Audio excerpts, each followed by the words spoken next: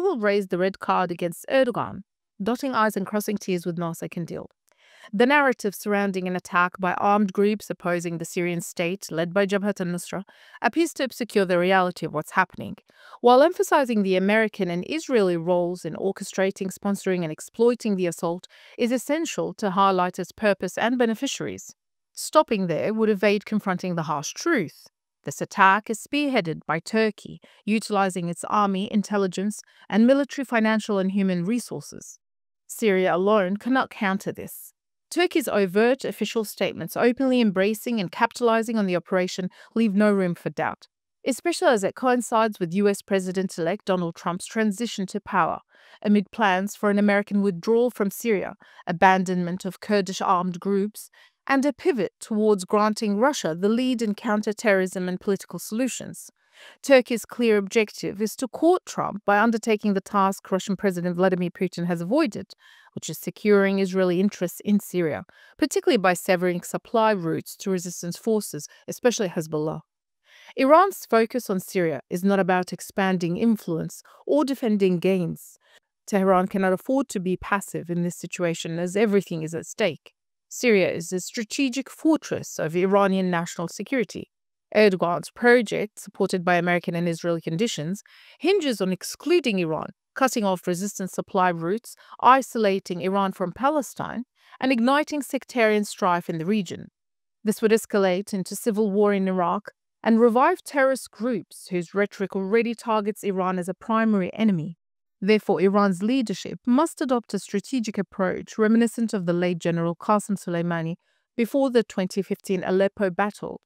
Soleimani's appeal to Moscow emphasized the necessity of collaboration to secure victory in Syria, even at the risk of provoking Washington to abandon the newly signed nuclear agreement. As Supreme Leader Khamenei later explained, the stakes of Syria's victory extend to Tehran's survival. Failure to fight in Damascus would mean fighting in Mashhad. Iran's challenge is not choosing between resistance against Israel and bolstering Syria, but achieving victory in Syria to defeat the Israeli project, which Turkey's aggression seeks to secure after its failures in Gaza and Lebanon. Will Iran raise the red card against Turkey and force Erdogan to choose between allying with Nusra or Iran? Russia, entrenched in a brutal war in Ukraine where the US and Europe funnel money and weapons, understand that even a victory in Ukraine must secure a prominent role in Europe, but will not cement its status as a global superpower, something Syria has accomplished for Moscow. Moreover, many of Erdogan's fighters hail from the former Soviet republics, and their success could ignite Russia's neighborhood, posing existential security threats. As Putin acknowledged during Syria's early war years, Moscow's security begins in Damascus. Ukraine's involvement in preparing and coordinating Turkey's offensive underscores the stakes.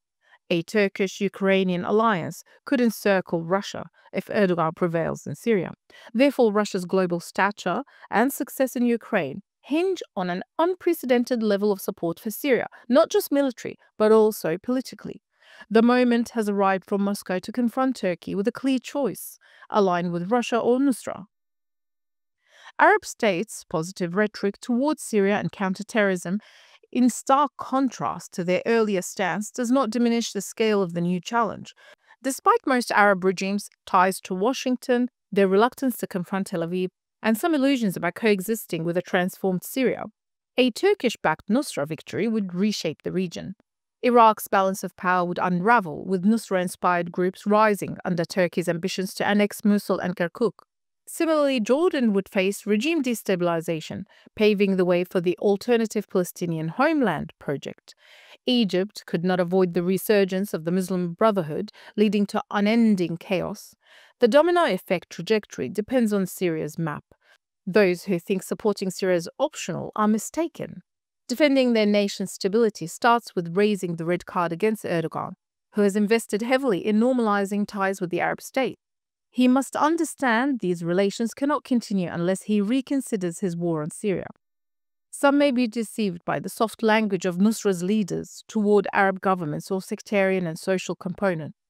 This calculated rhetoric aims to expand and consolidate influence, after which the blade will return.